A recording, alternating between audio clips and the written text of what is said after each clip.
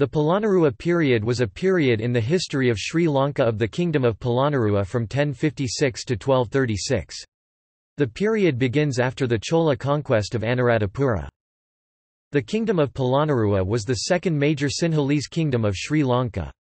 It lasted from 1055 under Vijayabahu I until 1212 under the rule of Lilavati.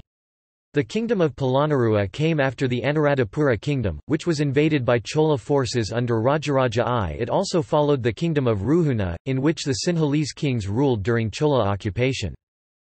Vijayabahu I (1055–1110) recaptured the whole island and established Polonnaruwa as the new capital. King Vijayabahu married a second queen from the Kalinga Orissa royal family, and had a son, Vikramabahu I, and a daughter, Ratnavali. His sister, Mida, married a Pandya prince who had 3 sons. His eldest son, Manabharana, married Ratnavali.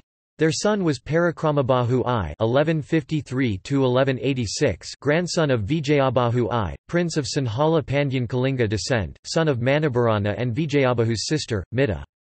He was a very powerful king who was noted for his engineering, naval power, art, culture, Sinhala inscriptions, and even a Tamil edict in Uruthoda Cates. The Cholavamsa was written by Dharmakirthi, updating the Mahavamsa to include Parakramabahu.